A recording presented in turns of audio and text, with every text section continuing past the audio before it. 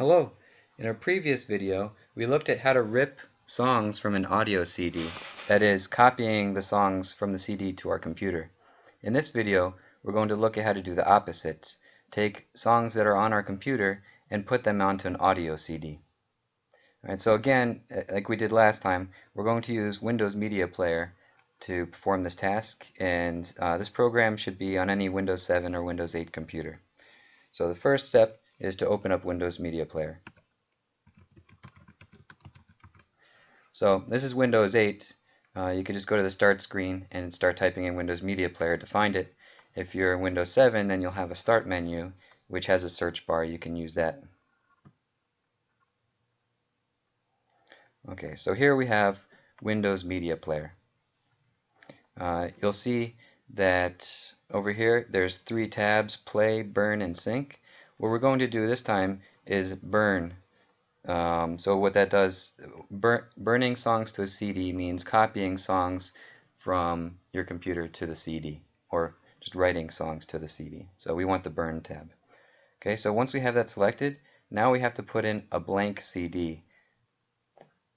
Now this part is important. The CD that you use, or the disc that you use, has to be CDR. You don't want it to be a DVD, and you don't want it to be CD rewritable or CDRW. It should say CDR on it. Okay, so now that we have Windows Media Player and open and we have a CDR, we go ahead and put that in the computer.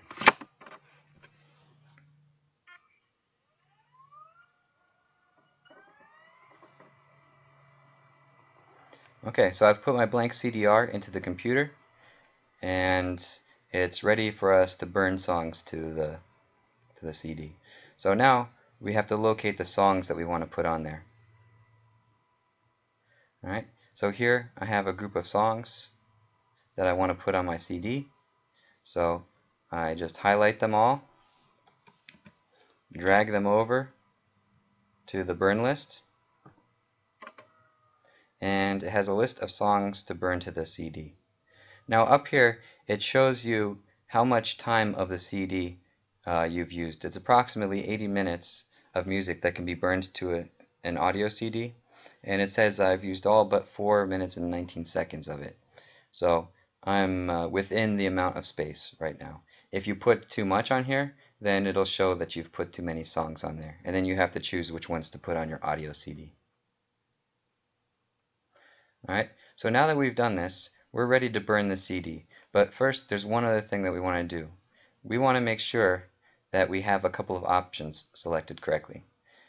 We can make a CD that's either an audio CD or a data CD or DVD.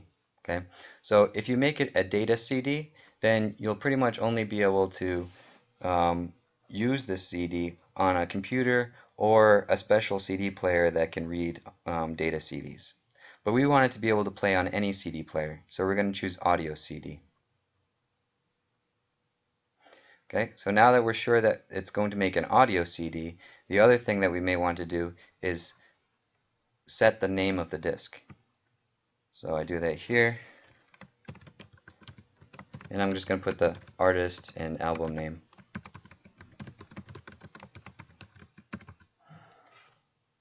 Okay, so now I have everything set up. I've put in the blank CD, I've selected all the songs that we want to burn to the CD. I made sure that it's actually going to make an audio CD, not a data CD, and I set the name for the disk. Now we can do Start Burn, and it's going to go ahead and write all of these songs to the CD. So this is probably going to take about 10 minutes to complete. I'm not going to make you wait for the entire process to complete, but when this is done, it should automatically eject the disk. If it doesn't do that, it'll at least give you a message saying that it's completed burning the songs to the CD. Alright, and that's how you use Windows Media Player to copy songs from your computer to an audio CD. One thing to mention real quick before I close this up is that my files here are all WAV files. And that's the preferred way to store music if you don't want to lose any of the sound quality. MP3s are smaller files, but to me they sound just about as good as a WAV file.